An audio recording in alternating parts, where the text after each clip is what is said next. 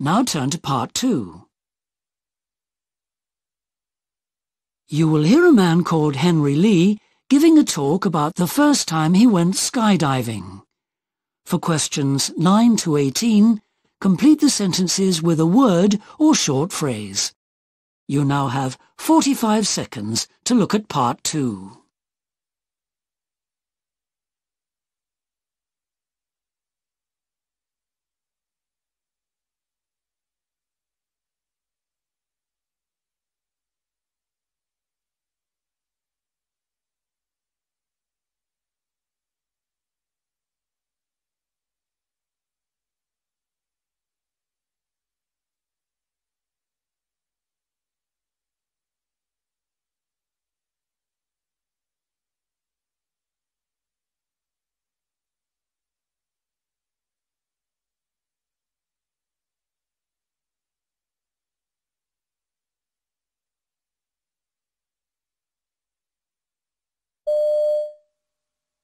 Hello, my name is Henry Lee, and I've been skydiving for several years now, but I'm here today to tell you about my first experience.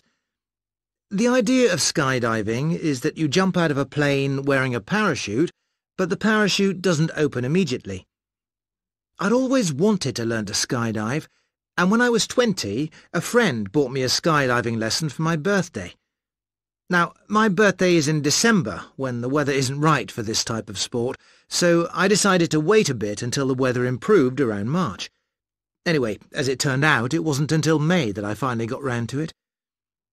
I arrived at the skydiving club for my lesson and found that there were around 7 other people who were jumping that day. We all had to sign a number of forms, and we looked at a short video about basic technique before having a presentation about safety. Then I was introduced to David, my instructor. As I was a beginner, I wouldn't be jumping out of the plane alone. I would be attached to David, and he would be in total control of the jump. David gave me most of the stuff I would need to wear, some overalls to wear over my clothes, and a pair of goggles, and, crucially, a helmet.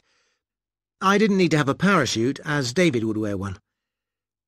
There were 13 of us on the plane. 4 of us were beginners with our instructors, and 3 solo jumpers, and 2 cameramen who would film the dive for the club. It was an old cargo plane, without windows, and interestingly there were no seats, just some metal boxes which were normally used for luggage, so it was quite uncomfortable. The plane trip was fine, and during it I asked David how long he'd been skydiving. He said he'd started about 3 years ago and had 700 jumps to his name. Other guys on the plane, though, had done over 1,000. When we were a few minutes away from jumping, I attached myself to David, who was wearing a system of belts called a harness. I also put on a pair of gloves, which I'd been told to bring with me. I'd been very excited when we took off, and I thought I would feel absolutely terrified when the plane door was opened. But actually I was completely calm. Once we reached the right height above the ground, the pilot cried out, "Door!" and the more advanced divers just jumped out of the plane. When I reached the door, I sat down in it and looked out over the ground below. I could see farmers' fields and a large house. What caught my eye was a river which looked silver rather than bright blue or dark grey, winding its way across the countryside. David and I were the last people out of the plane. We jumped with me facing downwards, attached to David's body. There were about 40 or 50 seconds until he opened the parachute. The landing was a bit different from what I thought it would be. I thought you'd hit the ground hard and fast and have to try hard not to break a leg. My landing was actually more like a feather falling to earth, and I didn't realise I was on the ground until I saw the parachute all around me. Everyone who completes the jump successfully is given a bag which contains a certificate, a discount voucher, and a photograph of their jump. Only when I got home did I realise there was a T-shirt at the bottom of the bag. That was a nice surprise. I put my name down on the club notice board to have more lessons. My first skydiving experience was one that I'll never forget, and I'd recommend the sport to anyone. Now you'll hear part 2 again. Hello, my name is Henry Lee, and I've been skydiving for several years now, but I'm here today to tell you about my first experience. The idea of skydiving is that you jump out of a plane wearing a parachute, but the parachute doesn't open immediately.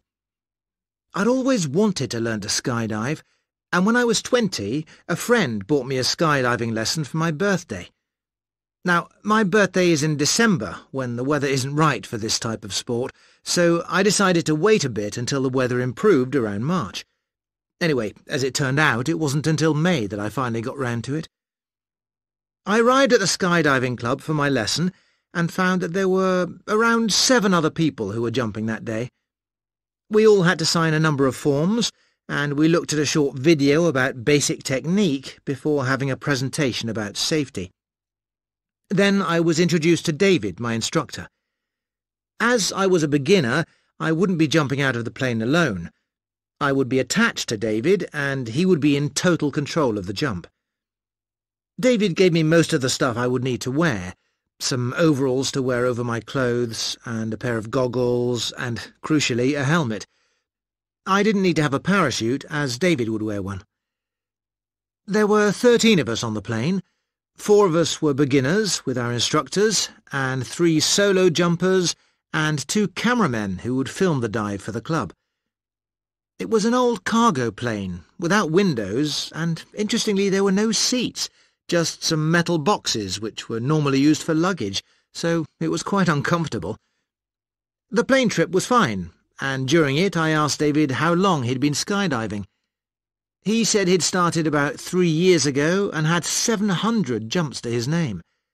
Other guys on the plane, though, had done over 1,000. When we were a few minutes away from jumping, I attached myself to David, who was wearing a system of belts called a harness. I also put on a pair of gloves, which I'd been told to bring with me.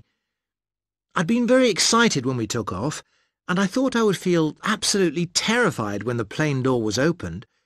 But actually I was completely calm. Once we reached the right height above the ground, the pilot cried out, "Door!" and the more advanced divers just jumped out of the plane. When I reached the door, I sat down in it and looked out over the ground below. I could see farmers' fields and a large house. What caught my eye was a river which looked silver rather than bright blue or dark grey, winding its way across the countryside. David and I were the last people out of the plane. We jumped with me facing downwards attached to David's body. There were about 40 or 50 seconds until he opened the parachute. The landing was a bit different from what I thought it would be. I thought you'd hit the ground hard and fast and have to try hard not to break a leg. My landing was actually more like a feather falling to earth, and I didn't realise I was on the ground until I saw the parachute all around me. Everyone who completes the jump successfully is given a bag which contains a certificate, a discount voucher, and a photograph of their jump. Only when I got home did I realise there was a T-shirt at the bottom of the bag. That was a nice surprise. I put my name down on the club notice board to have more lessons. My first skydiving experience was one that I'll never forget, and I'd recommend the sport to anyone. That is the end of part 2.